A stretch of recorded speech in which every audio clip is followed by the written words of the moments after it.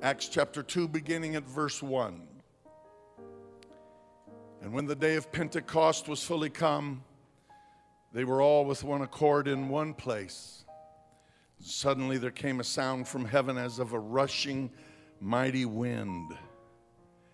And I feel the Holy Ghost. And it filled all the house where they were sitting. And there appeared unto them cloven tongues like as of fire, and it sat upon each of them, and they were all filled with the Holy Ghost and began to speak with other tongues as the Spirit gave them utterance. Now the next few verses talks about the devout men that had gathered under heaven there for that great feast day of Pentecost.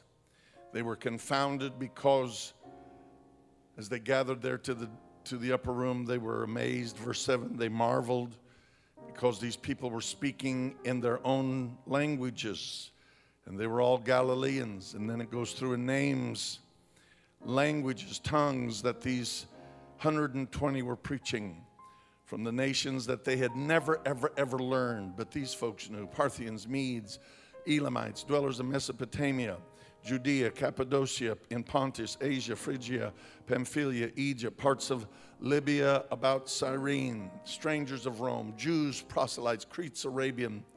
We hear them speak in our tongues, our languages, the wonderful works of God. They were amazed, verse 12. They were in doubt. They were saying one to another, what meaneth this? Others mocking. Listen, there's always going to be a mocker around. If a mocker can get you out of business, then check out now. There'll always be mockers. But there ain't going to be no mockers in heaven. And that's where we're going, by the grace of God. But others mocking said, these men are full of new wine. But Peter, standing up with the 11, lifted up his voice and said unto them, you men of Judea, and all ye that dwell in Jerusalem, be this known unto you, and hearken to my words. For these are not drunken, as you suppose, seeing it is but the third hour of the day. It's only 9 o'clock in the morning. But what's happening, what you're seeing, all these people speaking in languages they never learned, this is that which was spoken, which was prophesied by the prophet Joel. And what Joel said was, and it shall come to pass in the last days, saith God, I will pour out my spirit upon all flesh, and your sons and your daughters shall prophesy, and your young men shall see visions, and your old men shall dream dreams. And on my servants and on my handmaidens I will pour out in those days of my spirit, and they shall prophesy. I'm glad of all dispensations we are living in this dispensation of grace, and for the truth of the Holy Ghost and the death, burial, resurrection of Jesus Christ, and that the same Spirit that raised up Jesus from the dead does dwell in our bodies. And if you don't have the Holy Ghost tonight, He wants to give it to you, to raise you up to walk in newness of life. Let's pray and ask that God would help us tonight. Lord Jesus, we are exceedingly mindful of you, and we're thankful to you for your word, for your ways, for your plan. And God, we stand amazed in your mercy that you've included us. We thank you, God. We want to sit at your feet. We want to learn. We want to receive. And God, we want to be part of everything you have in mind for your church to be and do. So we commit this service and our lives into your hands in Jesus' name. Amen. Amen. God bless you. Thank you for standing. Certainly may be seated, of course. Now we're going to end up in I think some wonderful waters. But before we get there, I feel the purpose of God that He has placed in my heart. There's some things and points I want to make. As I do this, there may be some to say that, well, we know that. And what would be interesting would be after I got done, if people would be honest to say how many did not know that. And if one person among us does not know that, then it's worth all of us listening to it again to make sure everybody, by the grace of God, gets it. And if you will think of those that perhaps do not know that, and you may know that, if that was your child that perhaps does not know that, then you would say, thank you. I want my children to get this. The bottom line is that we are now in the last days, saith God, and He said in those last days He would pour out His Spirit upon all flesh.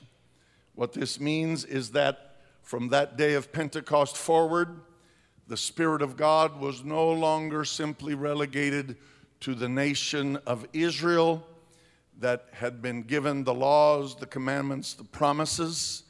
But now God was going to move beyond their social, cultural, and land borders, and He was going to begin to move in every nation, kindred, people, and tongue. It did not matter if you were Jewish or not.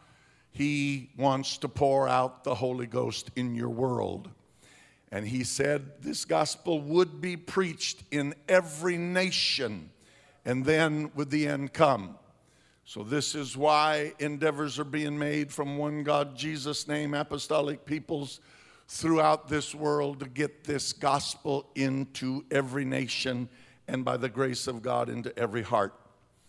And so now, as that took place on the day of Pentecost, we can receive the exact same blessing that they did on that day. When Peter preached to them about about the death, burial, and resurrection, and how that the Jews had with wicked hands turned Jesus to Pontius Pilate, who determined to let Him go, but the vice of pressure, political pressure, was placed on Him, and Jesus was therefore crucified, and therefore His innocent blood was upon all these men who were stabbed, pricked in their hearts. They said, men and brethren, what shall we do? His answer to the dilemma of what does a lost person do that is guilty because of any sin, amen, how do they get this rectified? His answer is the same today as it was then. Then Peter said unto them, repent and be baptized, every one of you, in the name of Jesus Christ for the remission of sins, and you shall receive the gift of the Holy Ghost. And He didn't stop there. For the promise is unto you and to your children, and He didn't stop there, and to all that are afar off, even as many as the Lord our God shall call. So here we are 2,000 years later, amen, on the other side of the world, and the promise is still the same because He's the same yesterday, today, and forever. Amen. He's the Lord and He does not change. And if you will find a place of repentance, if you have not yet done so, and you will be baptized in the name of the Lord Jesus Christ, if you have not done so, amen, your sins will be washed away. You will receive the gift of the Holy Ghost. You'll know you'll have it, because you will begin, as they did, to speak in a language you never learned before.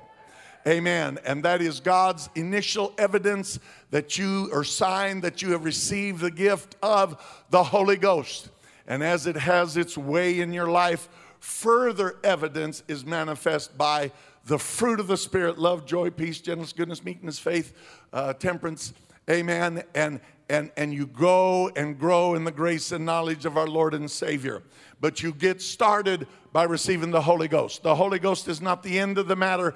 That's the beginning, praise God. That's the beginning. That's where it starts. Praise the Lord. Now, when people receive the Holy Ghost, they speak in other tongues as the Spirit of God gives them the utterance. This takes place, and Jesus said it would take place. The prophet said it would take place. And Brother Adam's going to do some little bit of reading here. You say, boy, this is really like Bible study. It is, praise God. Isaiah 28, read verses 11 and 12. For with stammering lips. For with stammering lips. And another tongue. And another tongue. Will he speak to this people. Will he speak to this people. To whom he said. To whom he saith. This is the rest. This. The stammering lips part, it's exactly the way I got it. I would start to speak in another language. I would stop. Praise the Lord. Praise the Lord. And he get started down in my lips. We start stuttering. And I'd stop. Praise the Lord. And finally, somebody got in my ear and said, don't resist the Holy Ghost. When he starts to speak, let him flow. It doesn't matter what it sounds like. And it was no more stammering lips. It was another tongue. Hallelujah. And that was God telling me, this is the rest wherewith he causes the weary to rest. This is the refreshing. Hallelujah. Yet they would not hear. Yet there are people that will not hear. They will not hear. There's people that don't want to hear that. But I'm glad by the mercies of God we can hear it. And more importantly, we can receive it. Praise God. Jesus said in the book of Mark, chapter 16, verses 16 and 17. He that believeth and is baptized. And I'm going to stop right here. If by any chance you happen to have a Bible that says this is not found in the original text, they're mistaken. Because there are scriptures older than those texts of which they're speaking of the Alexandrian text. There are scriptures much older than that from Syria. They got every word in there. Every word. Let me tell you, God takes care of his Bible, okay? All is well. Hallelujah. So Mark 16, verse 16. He that believeth and is baptized. He that believeth and is baptized. Shall be saved. Shall be saved. And some of the earliest church fathers quote these verses. Read. But he that believeth not shall be damned. But he that does not believe will be damned. He that believeth and is baptized shall be saved. He that believeth not will be damned. Well, if he doesn't believe, he's not going to be getting baptized. Okay? Read. And these signs shall follow them that believe. And these signs shall follow them that believe. In my name. In my name. Shall they cast out devils. They will cast out devils. They shall speak with new tongues. They shall speak with new tongues. And on the day of Pentecost, when it was fully come, they were gathered together in one place in one accord, and suddenly there came a sound from heaven as of a rushing mighty wind, and it filled all the house where they were sitting. Amen. This is why also in the book of Acts chapter 8, they were baptized, those of Samaria, in verse 12 and verse 16, in Jesus' name. Yet they knew they did not have the Holy Ghost. Philip calls the apostles John and Simon Peter. They lay hands on them, and when they did, they received the Holy Ghost. And one Simon Bar-Jesus that was watching this, who had formerly bewitched the people through sorceries, in the word there's pharmaceutos, probably through drugs and witchcraft always go hand in hand. And so he bewitched the people that he was the great power of God. Now he's been stripped clean. They know he's not. He's now seeing something happen that he's willing to pay money for because they knew they didn't have the Holy Ghost. How did they know they didn't have the Holy Ghost? The Bible said there was great joy in that city. The Bible said they had repented. The Bible said they were baptized in Jesus' name, but they had not as yet received the Holy Ghost. Well, how did they know? There was something missing. There was something lacking. When the apostles laid hands on them, something happened, and they knew they got it. And it was worth this Bar-Jesus character, or Simon the sorcerer, to pay money for that. And they said, your money perish with you. Your heart's not right with God. So something happened. Well, what happened on the day of Pentecost? How did they know they got it? They spoke in other tongues as the Spirit of God gave them the utterance. People said, what is this? Simon said, that is the infilling of the Holy Ghost that Joel prophesied about. He's pouring out his Spirit. Then in Acts chapter 10, there's a man named Cornelius. He's a devout man. He is so devout, his prayers have built a memorial in heaven. He's not baptized in Jesus' name. He does not yet have the Holy Ghost. Listen to me. To say that people that have not as yet received this have zero, zilch attention of God is silly. God paid so much attention to Cornelius, his prayers built something in heaven. But if that's all he needed, he'd have been left alone. He needed more than just a prayer life. This is why God spoke to Simon and he said, there's guys coming to get you. Go with them. Don't doubt anything. In spite of the fact that they're Gentiles. To which Simon was like, ugh. And so here they come, because Cornelius had a vision, and the angel of the Lord said, arise, send men to Joppa. Go to the one Simon the tanner's house. They're going to find a man named Simon Peter. Get him, bring him here. He's going to tell you what you need to do. And so while Simon is there, here's these Gentiles. He can't believe it. There are 6 other Jews with him. They like, ooh, we don't even want to be around these characters. And so he's had the vision. He knows. Cornelius has had a vision. He knows. And so he says, tell me what you know. Simon Peter says, Jesus was crucified. He rose. He preaches the death, burial, resurrection. Amen. While he's preaching that message, the Holy Ghost fell on all them which heard the word. Amen. And they of the circumcision were astonished. Those Jews that were with Simon, they were blown away, because that on the Gentiles also was poured out the gift of the Holy Ghost. For they heard them speak with tongues and magnify God. That's how they knew they got it. They heard him. If Cornelius would have said, Simon, Simon, stop. Look at this smile on my face. I just received the Spirit. Those Jews that were with him would have said, let's get out of here. But they were astonished, because they weren't just grinning. They were speaking in other tongues as the Spirit of God gave them the utterance. They were being filled, and they were astonished. And that's when Simon Peter turned and said, any of you boys big enough to forbid that these should be baptized as well as we, who've received the Holy Ghost like we did? And he baptized them, commanding them to be baptized in the name of the Lord. So this God is good. This God is big. And just quickly, Acts 19, Paul finds certain disciples. He said, now, you got the Holy Ghost?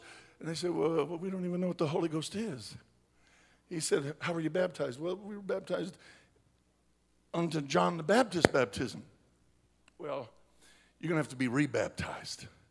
Because John spoke of him that was to come, that is on Christ Jesus. When they heard this, they were baptized in the name of the Lord Jesus. And Paul laid hands on them, and they spoke with tongues. Hallelujah. Can I tell you, anywhere in the New Testament, somebody receives the baptism of the Holy Ghost, something happens. And what happens is what Jesus said would happen, and what Isaiah said would happen. They will speak with new tongues. Hallelujah. And this is the Spirit of God saying, this is the rest wherewith he causes the weary to rest. So when you speak in tongues for the first time in your life, you got the Holy Ghost. You got the Holy Ghost. Now, after that, and I'm moving on, but after that, when you speak in tongues again, there are different things happening than the initial evidence that you receive the Holy Ghost. Amen.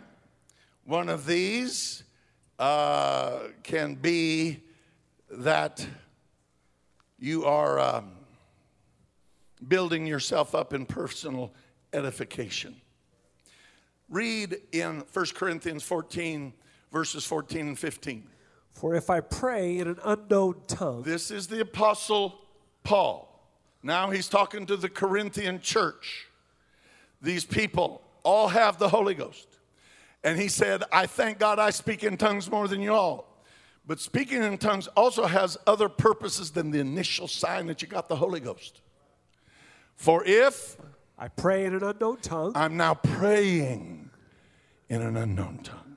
I've been praying in Aramaic. I've been praying in Hebrew, or I've been praying in English. And now I'm praying, but I don't know what I'm saying. It's another language that I'm speaking. My spirit prayeth. My spirit is praying. My Holy Ghost, my spirit is praying. But my understanding is unfruitful. But I don't know what I'm praying about. What is it then? What is it then? I will pray with the Spirit. I will pray with the Spirit, not knowing what I'm talking. And I will pray with understanding also. And I will also pray, in my case, in English. I'll pray in English, but I'll pray in other tongues. I will sing with the Spirit. I will sing in the Spirit, songs in the Holy Ghost. I don't know what I'm saying. And I've done that many times, many times. I love it. I love it. And I will sing with understanding also. And I will sing knowing what I'm saying.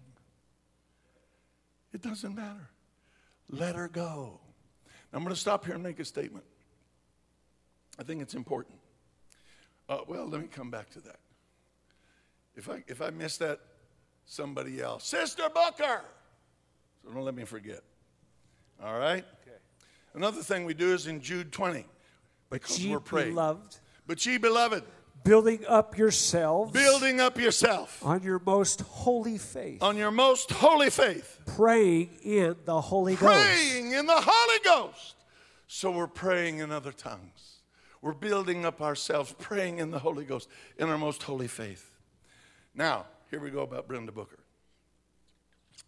When I hadn't been in church all that long, I got the Holy Ghost April 6th, 1972.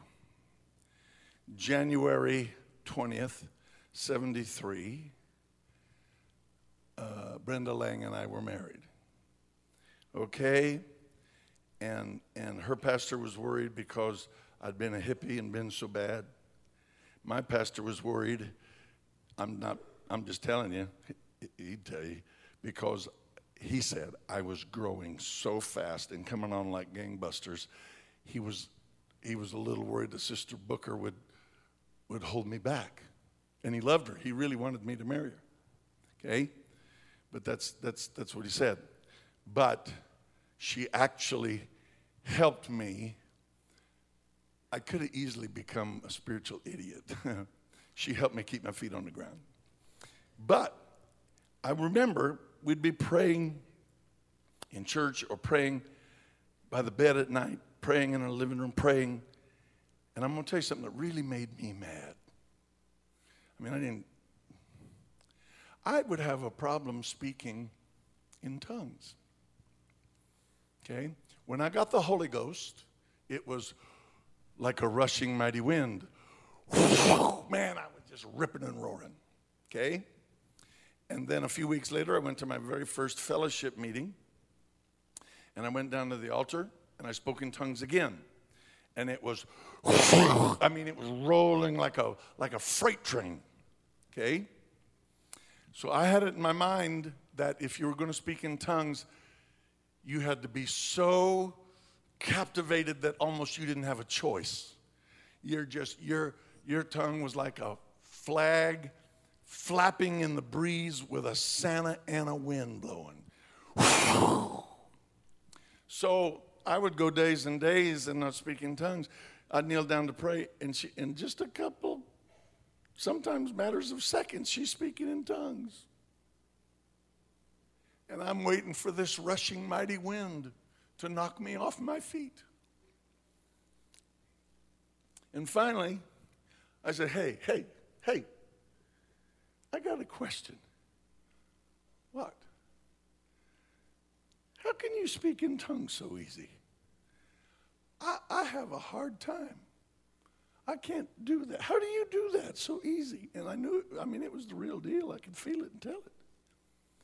And she said, and it changed me. She said, well, for one thing, I've had the Holy Ghost since I was 10. And I've learned what he feels like. And he doesn't, this is what I got. She said, I don't have to be knocked off my feet to speak in tongues. I can feel him, and I can let go easily. And you're trying and holding on and waiting or whatever until it just and then many years later, and by that time I learned to loosen up. But I remember sitting in a house where there was a man asking Brother I.H. Terry the same question. He said, Brother Terry, I just have a hard time breaking through speaking in tongues. And Brother Terry brought out a hanky. He said, now, son, it's like this. He said, on the day of Pentecost, and he had a hanky, but he said, it was like a rushing mighty wind. And they got it. He said, now, that's a rushing mighty wind. Does the wind blowing, if it's blowing 5 miles an hour? Yes. It can be, or it can be. He said, so sometimes it's like, and other times it's like,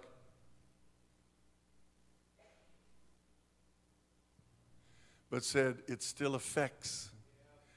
You don't think it's affecting you unless it knocks you off your feet. You need to learn to just let it touch you. Well, basically, that's what my wife told me. And it took me a while to loosen up and realize that he doesn't have to knock me in the head. It's like this, folks. Put this analogy on it. If the only time you get your kids to do anything, I said move! And that's the only thing they respond to, that's not cool. But if you can also say, hey man, listen, would you do thus and so? Yeah. And you don't have to scream. That's cool too. You got it? If you scream, get out of the street! And boom. That's good. But it's also good. Listen, I see your truck out there. We're going to stand on the corner. Is there any cars coming? All right. Quickly, no car. Look, go fetch the truck. Okay? You can teach lessons different ways. The Holy Ghost is the same way. Yeah. It's a rushing mighty wind, but it can be a gentle, sweet breeze.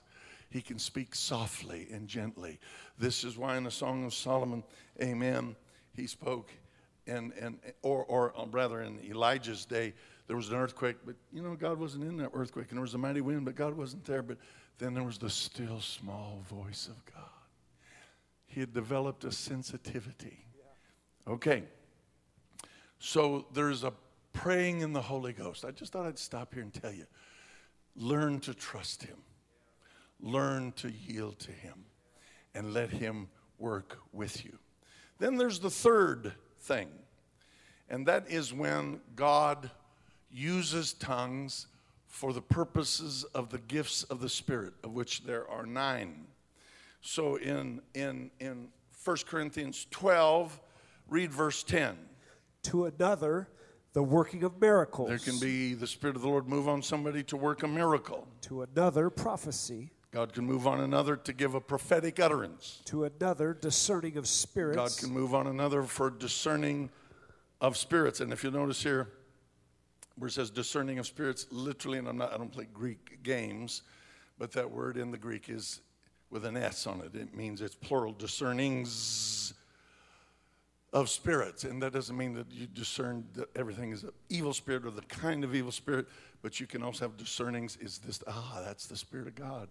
You can discern, that's a human spirit. You can discern that's an evil spirit. It's discernings. But the Spirit helps you discern those things. There is no such thing as the gift of discernment. The spooky people that I have the gift of discernment. There is no such thing. If the Holy Ghost decides to move and give discernings of spirits, that's His business, at His bidding. Can I stop here and tell you there has to always be something in us that says, Jesus, it's not me, it's you. There has to always be there. I heard a while back, and some of you have heard of a man by the name of William Branham, but back in the 40s, late 40s, 50s, and early 60s, and this man literally, I know people that knew him personally. I know several people that knew him personally. I know people that worked with him personally, had him in their churches. He believed one God, Jesus' name, apostolic, Holy Ghost, holiness, message. He believed it just like us, exactly. And literally tens of thousands, perhaps even hundreds of thousands of people were healed across America. He had an unbelievable, powerful healing ministry. I mean, it was mind-boggling. Sometimes you've heard me talk about old brother Williams, that man said, to this lady, do you feel the presence of a large angel behind you? And she said, yes. And old brother Williams couldn't see an angel, and he prayed. And he said he saw literally thousands of angels in that auditorium. Only time in his life he'd ever seen angels. And William Branham prayed for her, and he fainted and she fainted, but she was healed. And then after that was his first major crusade whereby he became nationally known with crusades all over America. And it was in Phoenix with Brother Outlaw in Phoenix back many, many years ago. He preached at old brother Pop Williams' church. Gary Howard was there. He was a little boy. And he stood up, and he'd never been there before, didn't know anybody, and went to the pulpit, and he said, there was a woman in the church, her husband he'd been bedfast basically for 6 years, bedfast. He got up and he said, called her name, Sister so-and-so, could you stand? She stood, said, you need to go home. God's just healed your husband. He's walking around the house worshiping God, and he's really wanting to see you. She screamed, grabbed her purse, drove home rather speedily, walked in. He's walking around the house worshiping God. He'd been healed instantly. And many, I could tell you stories all day long, people that I knew personally that knew him. One of the men that knew him, but I didn't know that man, was Brother Dunn. Brother Dunn used to work with him. Brother Dunn believed and loved this message to the core of his soul. It was in him deep. And he just died a couple of years ago. He was an old man. But he would preach messages in front of William Branham. And he'd preach the truth, the whole truth, nothing but the truth. And he said he would travel with William Branham, and he said many a night as he traveled with him, and he was becoming known, and so many miracles were happening. He said late into the night and sometimes early in the morning, he would hear William Branham rolling in the room up above him, rolling. And he would roll and said, it's not me, God. It's not me, God. It's not me. It's you. It's you, God. You're the healer. You're the healer. God, it's not me. It's you. You're the healer.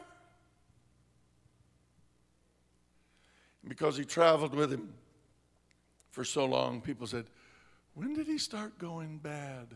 And he did. He got into deep false doctrine, very deep, very sad false doctrine. He drew followers after him. When he died, these followers waited for 3 days. They thought he was going to rise again from the dead, but he didn't. I met his son. I met William Branham's son. Talked to him for a couple hours. Be that as it may, he said he began to change when he quit rolling. He said, I began to notice he was no longer rolling on the floor saying, it's not me, it's not me, God, it's you, it's not me.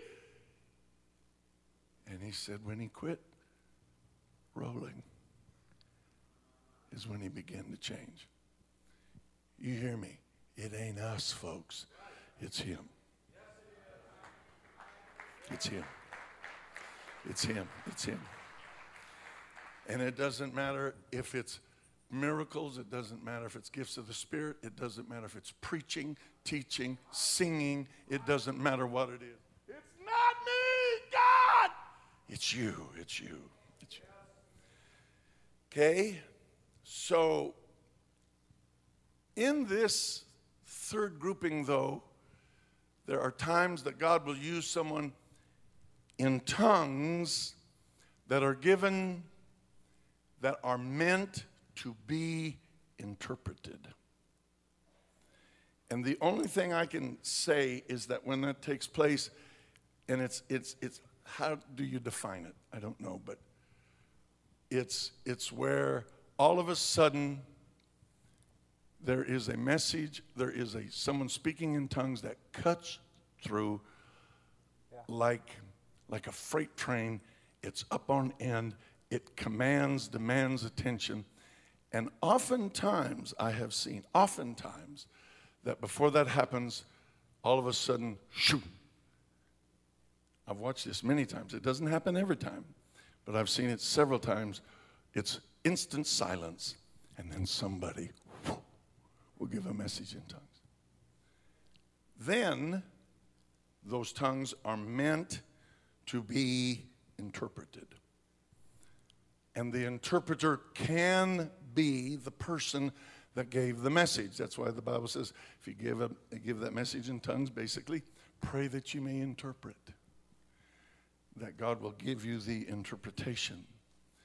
But others may receive the interpretation. Okay? And those are one of the gifts of the Spirit. And I will tell you that we need to see more of that. It needs to happen here more than what it does. And I believe God wants it to. And I believe that He will. And if you have felt something, and how do you describe something like that? But let me just give you my verbiage, because I've talked to a lot of people, but is if you feel like, you get a bottle of pop, that carbonated water, and it gets shook up and you got your thumb on it, and you can feel the pressure on the thumb, and and you move your thumb and the best way I can describe it, and this is just terminology, is there's a message building on you, and you just that's the way I can describe it. That can also happen in the interpretation. Though also remember, it states, him that prophesy, let him prophesy by faith. There is nothing we do in the kingdom of God that you don't need the element of faith, including giving a message in tongues or giving the interpretation. It all requires faith. So having just said that, you have the initial infilling of speaking in other tongues. As that initial sign, you receive the Holy Ghost. You also have times that you're building yourself up in your most holy faith, praying in the Holy Ghost. And then there are times that He will use tongues as one of the gifts of the Spirit that are meant to be interpreted. And there's a lot about that, but we're not going to get into that right now. okay? But be open, be prayerful, and if God moves on you, don't, just obey him. Just, don't worry about it. He said, well, I'm afraid if I do, I'll kind of falter and I'll get in a mess. Well, Simon Peter walked on the water, dude. He got a little shook up and he started to sink, but Jesus walked him back to the boat. But he did something nobody else did. And God knows how to do it. Just trust him. Just trust him. Okay. Now, having said that, those are the three main areas. Tongues, initial evidence. Tongues, building up yourself. Tongues meant to be interpreted. And having made the statement that I did about the gifts of the Spirit, I want to talk to us some more about building up yourself in that most holy faith. Trusting it, praying, letting God have his way.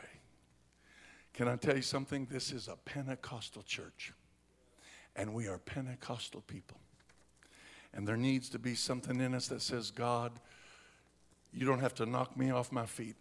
I want to be a tongue talker. I want to pray in that most holy faith. I really do want to build myself up. I want you to have your way in my life. There are things and times that God moves and does what he means to do. This is why and I'm just going to read this, 1 Corinthians 12, he says, you are the body of Christ, your members in particular. God has set some in the church, apostles, secondarily prophets, thirdly teachers, after that miracles, gifts of healings, helps, governments, diversities of tongues. And that's what he's talking about. Are all apostles? Are all prophets? Are all teachers? Are all workers of miracles? Do all have gifts of healing? Do all speak with tongues?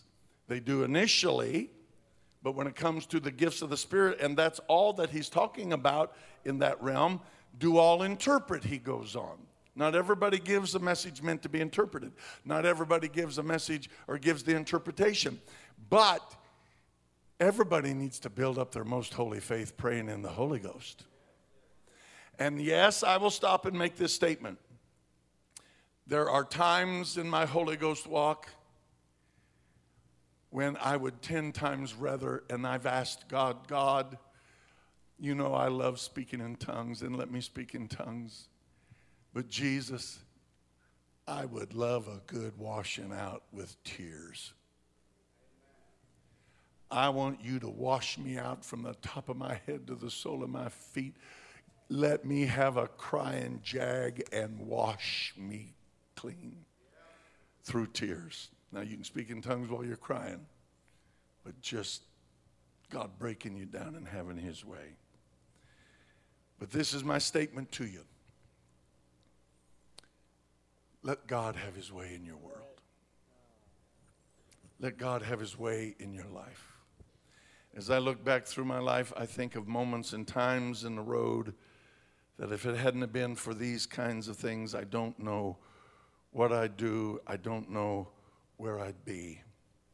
God knows what he's doing, how to do it, when and where to do it. He knows how. There are times, and I'm not going to, there's so many I could give, and some of them I have, I will tell you this, in my first church, and I'd been there about 6 weeks. This is just a moment that stands out in my mind. And some of you have heard this more than once, but the full import of it, and maybe it's hitting me so hard lately now because Sister Chenault is gone. But we were in a service, and a message in tongues went forth, and there was a visiting preacher there. This is the only time this has ever happened in my life. I knew for a fact in my spirit, I knew that man had the interpretation. I mean, it's like his face was like, but I knew he had it, but he wasn't giving it. And so we waited. I said, let's wait on the Lord. Let's wait on the Lord. We waited. Nothing happened. So we went on with song service. And I went and sat down. And this minister, he slipped out. And he came down. And he sat next to me. And he said, Pastor Booker. And I said, yes. He said, I had the interpretation. But I didn't give it because it was to you personally and not to the church. But I had it. I have it. And I knew he had it. I mean, the Holy Ghost showed me he had it. But I also knew he gave the message in tongues publicly. And so I'm debating on this, and he said, I can give the interpretation if you'd like, publicly. This is weird. I said, well, the tongues were public. So after the song, I got up and I basically told him what I just told you. And said, so brother, come up. And he said, let's all stand. He said, I can't just do this. He said, we need to pray. And if that same presence of God comes back in like it was, I'll be able to give it. But we need that same presence. So we stood, we began praying, and in just a couple of seconds, it was there. And he gave the interpretation, and I could almost quote it to you right now. But the bottom, I know I could, in fact, 90% of it. And he let me know some things he was very pleased with. But he said, you're going to lose that for which I've anointed you. But if you'll humble yourself and walk with me, I will restore you to that former place. And I began to go, within 30 days, I began to go through a trial. I figured they was telling me there was a trial coming. I thought the trial might be a week, 2, 3 weeks or something. It was a 3-year trial. It's 3 of the hardest years of my life. But I thank God for those years. I wouldn't take anything for them, but I don't want to go through them again. 3 of the hardest years of my life. It's when I found out exactly what I believed. It's when I found out what this was about. It's when I had to fight for everything that I have and am. And Joel will tell you. He told a preacher the other day, we were driving down the road, and he was in the back seat talking, and he said, my earliest years, the earliest memories I've got is watching my father lay on the floor of the church and pray and cry. Well, after this 3-year time, Brother and Sister Chenault came. Brother Chenault preached. When he got done, I went to the pulpit and I went to make a few words. And when I did, I gave a cry in tongues. I mean, it flowed out of me.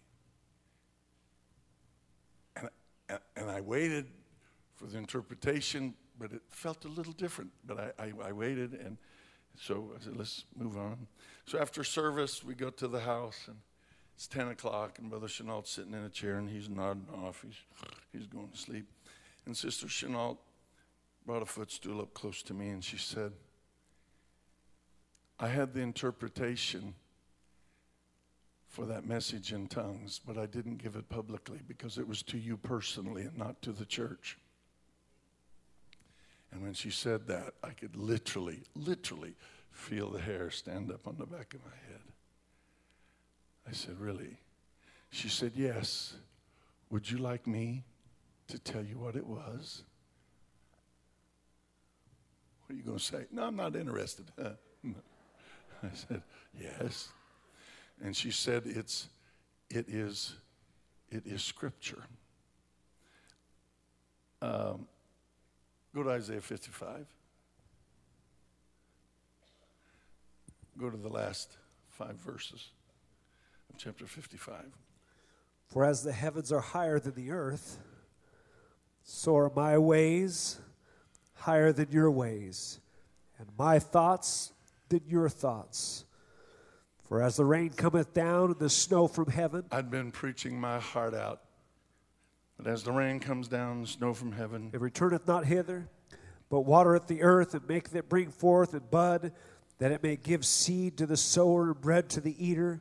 So shall my word be that goeth forth out of my mouth, shall not return unto me void. The word is not going to come back void. But it shall accomplish that It which I will please. accomplish that which I please. It shall prosper in the thing whereunto I sent It'll it. prosper where I send it. For ye shall go out with joy. And when she read that part, I knew I was leaving Miami. I knew it. You shall go out with joy. Be led forth with peace. You'll be led forth with peace. The mountains and the hills shall break forth before you in The singing. mountains and the hills will break forth before you into singing. All the trees of the field shall clap their All hands. the trees of the field shall clap their hands. Instead of the thorns shall come up with fir Instead tree. of these thorns you've been eating for 3 years, Come up the fir tree. there's going to come up a fir tree. Instead of the briar shall come up the myrtle tree. Instead of the briars, going to come up the myrtle tree. It shall be to the Lord for a name, for an everlasting And sign. at that moment, I sat and wept like a baby because I knew by the mercies of God there's a future and God's going to help us and we're going to have revival someplace, somewhere, sometime. And he brought us to California. Now, what is that worth to you? What is it worth? What was it worth when one night in a service and there was a man that was struggling and he'd received the Holy Ghost, but he was in a church where there was so much negativity and they made fun of so much. Literally, I hate to tell you this, but they did, and so he was skeptical of tongues and interpretation. He was skeptical of the gifts of the Spirit. This was a one God church. He picked up that attitude, and so, but he had spent time in Thailand during the Vietnam War and he picked up the Thailandese language, and so one night he was sitting in the back and my wife, the Holy Ghost got to moving, and my wife gave a powerful message in tongues. This don't happen every day, obviously. And the Holy Ghost gave me the interpretation, and I gave the interpretation. And he come up and grabbed my coat, sobbing like a baby. And he said, your wife was speaking perfect Thailandese. I knew exactly what she was saying, and I know your wife don't know Thailandese. And he said, I was waiting to see what was going to be said, and said, you gave the exact interpretation of what she said. And he hugged me like a baby and wept and said, now I know it's true. Now I know it's true. Now I know it's true. There's got to be something in us that catches the revelations of what God wants to do. And I want this church to be an apostolic, one God, Jesus' name, Holy Ghost, holiness church. I want the Spirit of God to be able to move. I want hearts and lives and souls to be changed. Because the world doesn't have the answers. People need to feel and find God. They need to experience God. And we're in the last of the last days, and I'm here to tell you, God, I just feel like it's fixing to roll up his sleeves and say, you watch me work if you'll just give me a chance. You watch and see what I'll do if you'll just work with me. So pray and keep on praying. Seek and keep on seeking. Knock and keep on knocking. My God's got his hand on the door and he is fixing to open.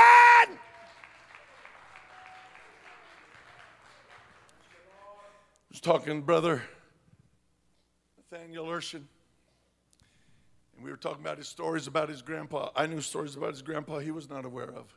And obviously he knew stories that I was not aware of. And he said when he was a little boy, he remembered his not his grandfather, his great-grandfather, Andrew Urshan. Now, Andrew Urshan is, there are people in Russia today, they're called Urshanites. And Brother Traylor has told me he has met people that are Urshanites. And because they have not received teaching, so very, very little teaching down through the many, many decades since Andrew Urshan was there, in some things they've got funny. But Brother Nathaniel Paul told me, he said, Brother Booker, I preached in Russia. I went into a little church. They were Urshanites. And there was a picture of my great-grandfather on the wall when he was a young man. And He said, "You have any idea what that felt like to me?" Well, back when he was preaching, when Andrew Urshan was preaching in Russia, it was before the Bolshevik Revolution. And it was World War I started in 1914, and he was there in 1915. And so they were in the First World War. And the Tsarist regime was still there. And so the Greek Orthodox Church was still the main power to be reckoned with religiously. It's pretty interesting that when Mr. Putin has come into power, the only recognized church that they put their thumb of approval on at all is the Greek Orthodox Church, because he wants the people's goodwill to help him pull off his regime. Be all that as it may, Andrew Urshan goes in there, and by that time he's got the revelation of the one mighty God in Christ. And he's preaching baptism in Jesus' name and the infilling of the Holy Ghost. So there are people that are being baptized in Jesus' name and filled with the Holy Ghost, and they're called Urshanites. Urshanites. And his grandfather, not his great-grandfather, when they were involved in getting the Siberian 7 out, one of the men that was giving him a hard time, he said, "There are more Urshanites than there are grasshoppers in Russia." Okay? Be that as it may. He got in trouble with the Tsarist regime. He said, "I heard my grandpa tell this more than once." He said, "You want to hear about," and he was a Persian, strong Persian accent. "You want to hear about Meshach, Shadrach, and Abednego in the fiery furnace? This is greater. You want to hear about Daniel in the lion's den? This is greater, because this is me." They were going to shoot Andrew Urshan. The firing squad was there. 6 men with rifles for preaching non-Greek Orthodox doctrine to Russian peoples. And so he was up against the wall. Andrew Urshan did not know Russian. So he did all of his preaching through an interpreter. He would preach Aramaic. He knew Persian, Aramaic, and then English. And so this man knew Aramaic and Russian. So he would preach through this man. So he didn't know Russian. So they're going to shoot him. And the translator is obviously off to the side. He don't want the bullets to get him. And he said, "The man wants to know if you have a last request."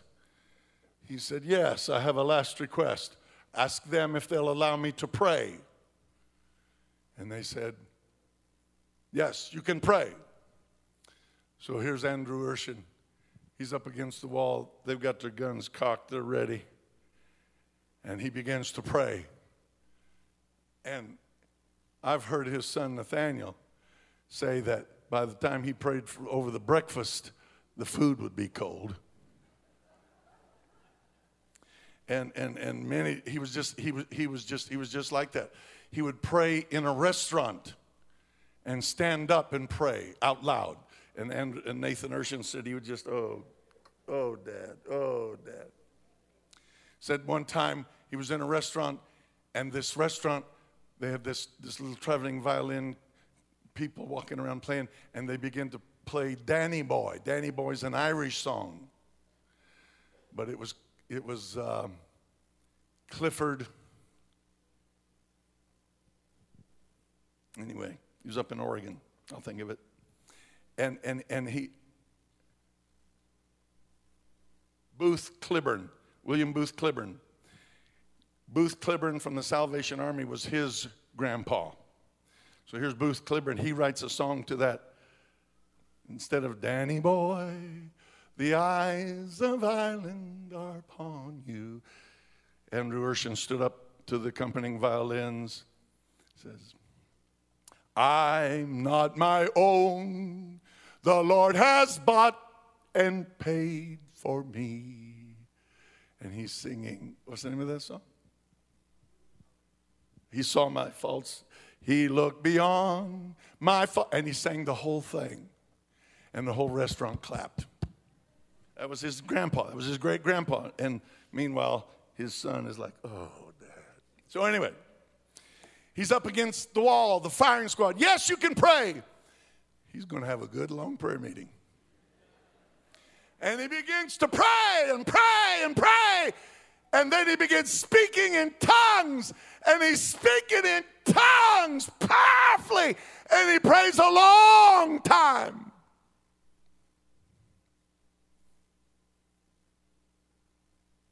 And there's rifles on the ground. And the guys are gone. And the interpreter said, I didn't know you knew Russian. He said, I don't know Russian. He said, you just prayed for 15 minutes in perfect Russian. He said, what did I say? He said, well, among other things, about the time they dropped the guns, was, I have a company of angels round about you, and if you harm my prophet, I will slay every one of you. That's when they dropped the guns and took off. Can I tell you, he's the same yesterday, today, and forever. This is our God in the 21st century. We're the people that are going to see the coming of the Lord, I believe.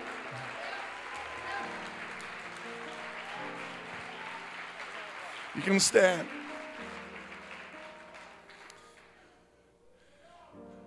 Heard a story.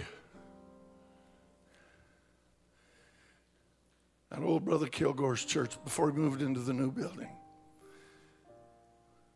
It was over in a rough part of town. They moved years ago. That was a great church. Bottom line, back in World War I again. Poor Poland. If it wasn't the Austrian troops coming through pillaging, it was the German troops coming through pillaging. Sometimes the English would come through, sometimes. But troops, and the Germans and the Austrians could be so rough. And there was a little village, and there was a boy, and there was older brothers, and they could see the troops. Houses were being put on fire. Guns were being shot. Children ran. This little boy, he didn't know what to do. And the soldiers were coming, and she wrapped him in a coat, a heavy coat, shoved him out the little back door and said, run, run, don't stop, run, run. And he said while he was running out the back door, he could hear him kicking in the front door. And he's running. And he's running, and he's listening to his mother's screams. And he runs into the woods. He's hiding, and he's fearful. Any noise, he runs again. He runs. He doesn't realize how far he's ran. And he hits a bank, and he slides off down. It was wintertime, and it was night. And he slides into icy cold waters of a river swollen due to the bad weather. And there are uprooted trees going, spinning, turning because of the waves, and the river was a torrent. And he's got his heavy coat, and he's in the freezing water, and he gets caught in branches of a tree, and the tree starts spinning, and it pulls him under, and he's swallowing water, and he's freezing, and he knows he's dying. And he said, so this is what it feels like to die, in his mind. And then he said, all of a sudden, he felt something. He was no longer cold. He was warm. And he was still in the water. But it was the oddest feeling. He thought, well, I guess this is what death feels like. And he felt something grab him by the coat and jerk him loose of the trees. And he came up and he got a breath. He's spitting out water. And when he comes to, he's on the bank. And he's cold now. And he's so frightened because there's a man looking at him, staring him in the face. But it's a Polish farmer looking at a poor little boy. And he picks him up and he takes him to his home. And they're all poor, but he makes room for him. And he raises that little boy. He learns farming. He becomes a man. He marries. He farms. It's tenant farming, but it's what he does. He has children. His children have children. They're all getting older. He's getting older. It's harder and harder to farm, of necessities, having to make it smaller. Kids are marrying, kids are moving, kids are doing. And his wife dies. He's basically alone. He's got friends in the village, and kids come every now and then and see him. But he has a granddaughter that somehow made it over to America. And she met an American boy. And they fell in love. They were married. And then he moved to Houston, Texas. And while in Houston, Texas, he got in church at Life Tabernacle. They received the Holy Ghost. They were baptized in Jesus' name. And they're living for Jesus. And one day, the old Polish man in Poland, he's broaching 80 now. He gets a letter from his granddaughter. Why don't you come to America? Come and live with us. We'll help you. We'll work it on our end. You just do this and that. We'll take care of the finance. Grandpa, come live with me.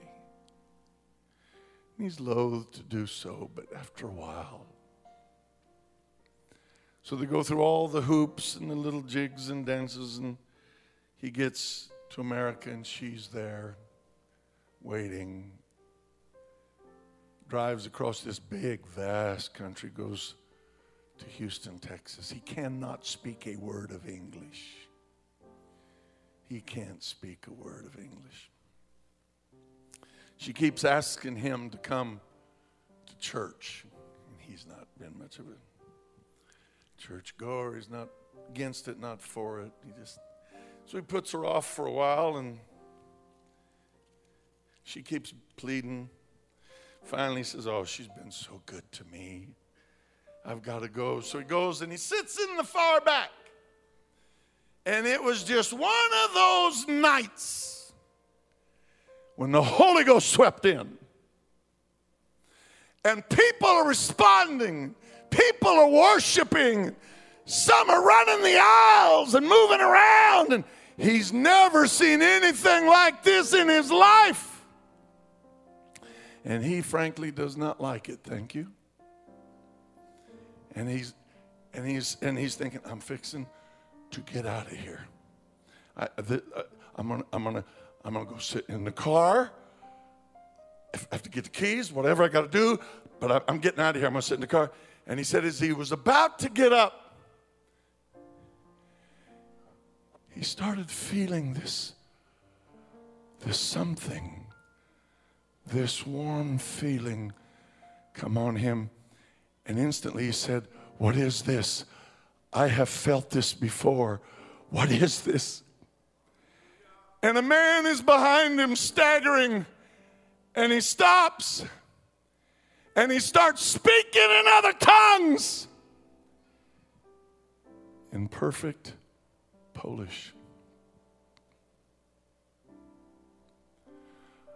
I'm the one that pulled you loose of the tree and out of the river and to the riverbank. I'm the one that sent the man to take you home and raise you. And I'm the one, he's hearing this in Polish, and I'm the one that brought you to this country, and I'm the one that brought you to this church tonight. And I brought you here to save you. If you'll just let me. And that warm feeling was on him. And God had saved his life as a little boy from marauding armies. And he made his way down front through the help of his granddaughter. He poured out his soul, and God filled him with the Holy Ghost. And before the night was over, he was under the water again, but this time just momentarily in the name of Jesus for the remission of his sins, and he came out. And he's been gone many years now, but he died in the truth. That God's in this house tonight. That God's in the Inland Empire. That God knows where people are. That God cares about our world. That God knows who they are, where they are. That God knows if this church will just be what God wants it to be, he'll do what he wants to do. Anybody want to go into the waters deeper and say, Jesus, all I can say is count me in.